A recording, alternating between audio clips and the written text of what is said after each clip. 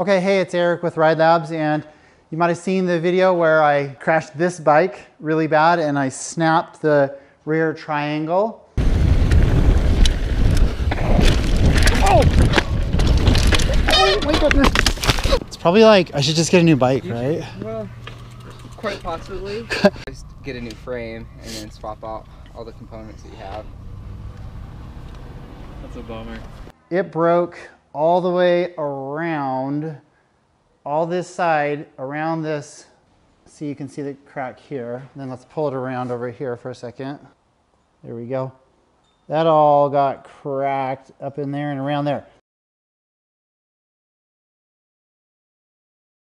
Okay, so a guy at the local shop, Mike, over at Utah Mountain Biking, happened to have one of these kits. I guess they're like 30 bucks on Amazon or eBay or something. And he loaned it to me. So very nice of you, Mike. Thank you.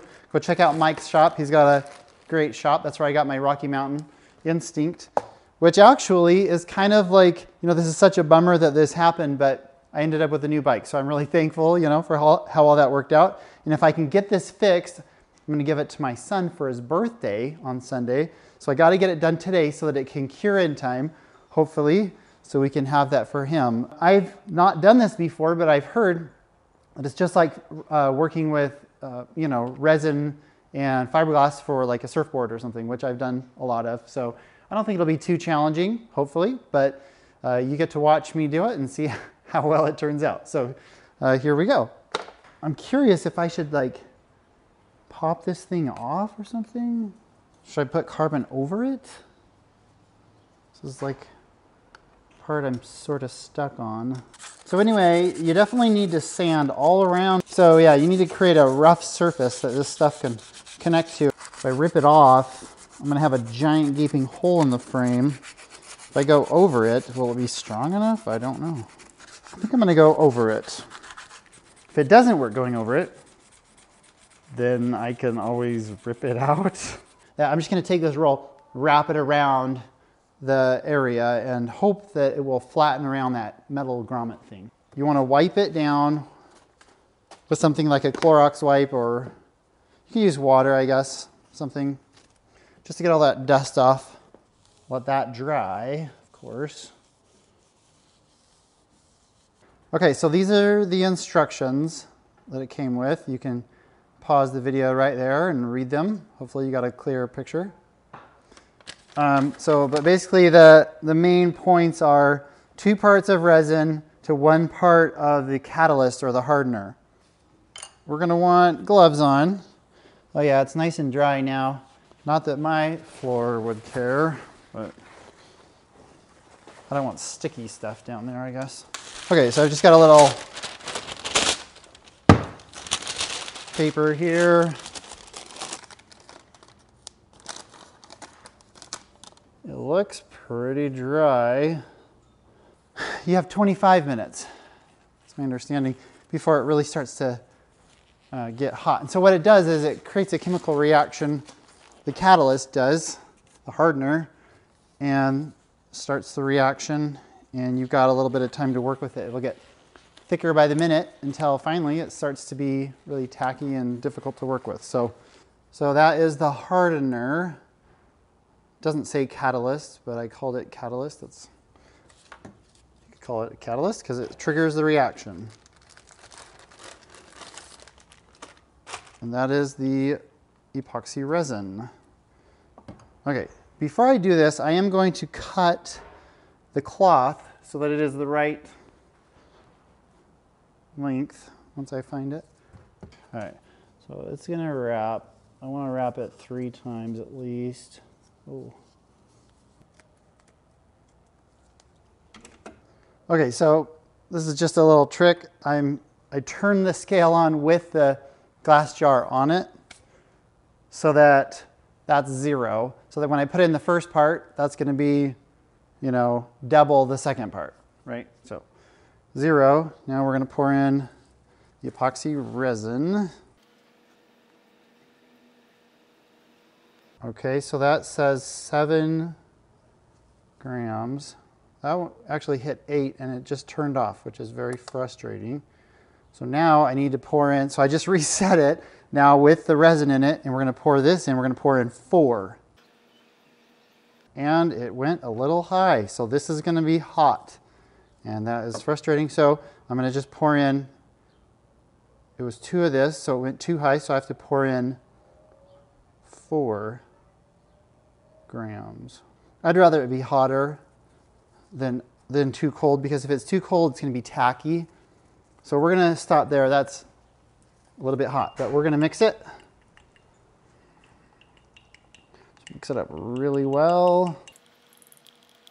Oh man, is that enough? I think that's definitely enough. Okay, so then the first thing I'm gonna do is paint it all over. Get it off my mixer here, stick thingy. Okay, so I'm gonna paint this all around. And that's pretty good coverage. Now I'm gonna start wrapping carbon fiber.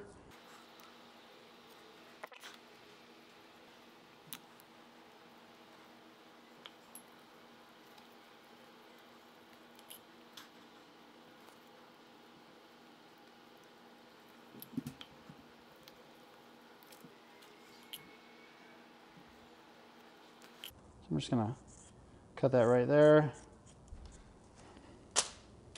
Sorry, Mike, I'm wasting a piece. I'm just gonna try and get this to hold real tight and get the air pockets out of there, which is gonna be challenging because of that stinking grommet. But that's why we have the tape. I'm gonna tape it really nice and tight. Okay, wow. It is difficult with this grommet here to get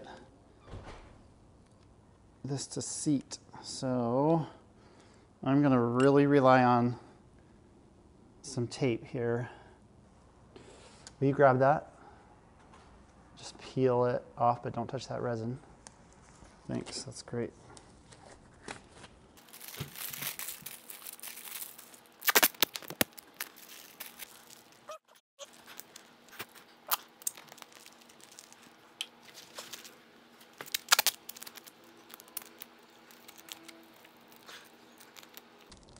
If this works, that'll be pretty cool, because that stuff was not seating very well around that grommet. And if it doesn't work, I'll sand it down and we'll put another coat. Cool. Well, that's pretty well wrapped up. Actually, I'm really glad I have duct tape for that, because duct tape was very strong and it's holding it nice and firmly. So hopefully that can just squeeze that carbon and resin, epoxy, whatever, all around that, and we will be able to just have a nice solid bike when we're done. So then the question is do you think a Clorox wipe? Hey, yeah, it's wiping it right off. Well, there you go. My first attempt at repairing a carbon frame. It is kind of like working with resin and fiberglass. Hopefully it turns out. If not, we'll just sand it down and do it again. So this is Eric with Ride Labs, and we'll be back in 3 days. Okay, it's not 3 days later because I'm sort of out of time.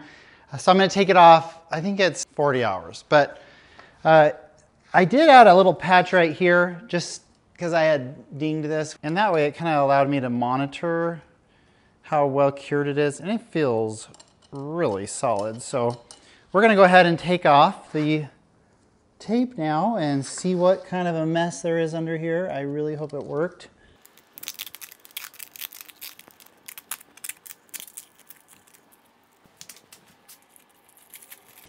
Here we go.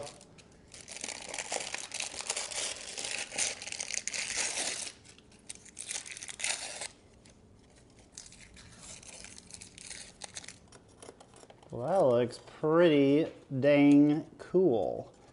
It seems that the pressure from the tape really did what we wanted it to do, fill in any gaps and holes.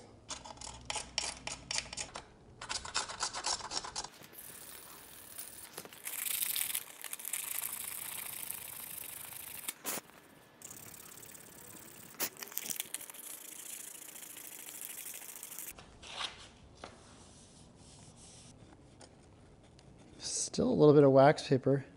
There we go.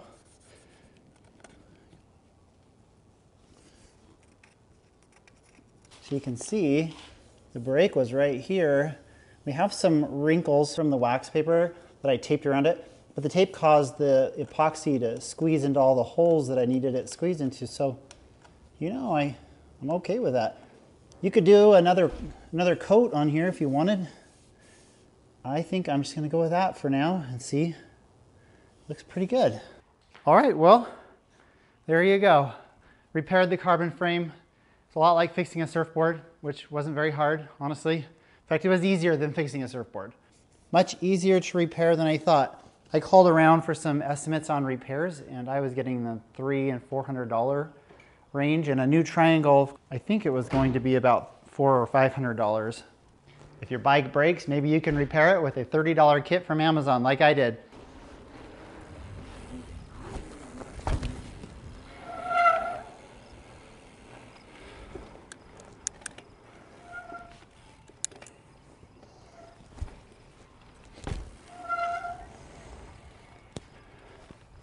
Well, there's the repair. I mean, you can see it, but nice and strong, I think. Anyway, I'm super excited about it. You know, instead of spending $400 on someone else to repair it for you, you know, give it a shot, see if you can do it. This is Eric with Ride Labs. Thanks for watching my rear triangle repair. And hopefully you'll be seeing this bike on the trail with me, since I'm going to be giving it to my son for his birthday tomorrow. So glad I got it done in time. If you haven't subscribed, click the logo right there and follow along.